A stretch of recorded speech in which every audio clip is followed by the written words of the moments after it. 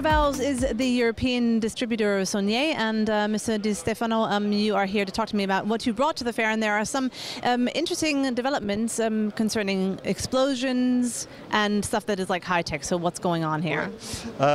We mainly started out with the standard multi-turn and quarter-turn actuators.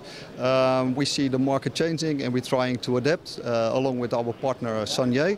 We brought to the fair some new products. That is the multi-turn actuator from Saunier, mainly used for sliding valves, as well as the new range of explosion-proof actuators, which you can see behind you. They are colored red, and they're mainly used in dangerous situations. You said the market is changing, things are changing in the market. What exactly does that mean for you? And you just explained you brought some new products, but what is in the future, looking at the future, what will happen? We see demand going up. In the past you had a very simple actuator, and when it goes open and close everybody was happy. We see it changing from a mechanical more to electrical controls, meaning we have more technology inside.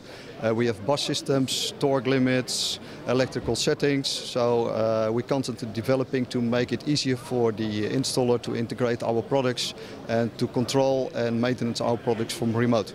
So speaking about the Valve World, why was it important for you to be here at the fair?